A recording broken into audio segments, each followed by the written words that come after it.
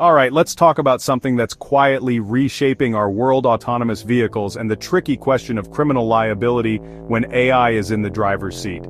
Self-driving cars used to be pure science fiction, but now they're pulling up in driveways and navigating highways in real life. It's impressive. But here's the big question. When an autonomous car gets into an accident, who gets the blame? Traditionally, if you're behind the wheel, you're responsible. Simple. But what if there's nobody behind the wheel? What if it's just AI running the show? Is it even possible to hold a machine accountable? See, our legal system is built on human intent. Was someone being reckless, or was it just a fluke? That's how we decide guilt. But AI is different. It's not emotional. It doesn't intend to do anything.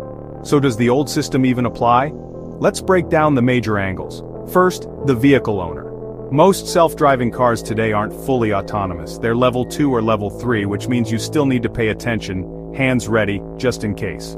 If the car alerts you and you ignore it and then there's a crash, you're still on the hook. Even if your car is smarter than your laptop, the law still expects a human to step in when needed. But when we hit level 5, no pedals, no steering wheel, the car just drives itself all the time.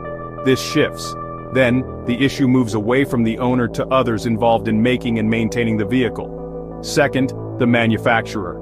If an accident happens because of a hardware failure, let's say faulty sensors or brakes, then it's the manufacturer's problem, same as with any defective product.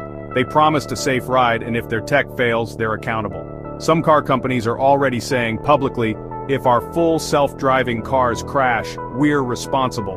Third, the software developers. This is where it gets messy. What if the crash wasn't a hardware issue but a line of code gone wrong? Autonomous vehicles run on millions of lines of software, and no one can predict every weird thing that might happen on the road. If the AI makes a decision no one expected, who do you blame? The coder? The company? It's a legal gray area that's only going to get trickier as AI gets smarter and more autonomous. Now here's a wild idea that's gaining traction: electronic personhood. Basically, treating advanced AI like a legal entity, sort of the way a corporation is its own person. That way, the AI could have its own insurance fund, or assets, and pay out damages if it causes harm. But this opens up huge ethical and philosophical questions. If a machine can have rights and responsibilities, does that change what it means to be human? Where do we draw the line? In the end, as AI and autonomous vehicles start taking over our roads, we're going to have to rethink what justice and responsibility look like. Soon, figuring out blame after a crash won't just be about who did what. It'll be about untangling a web of technology, law, and honestly, brand new ideas about personhood.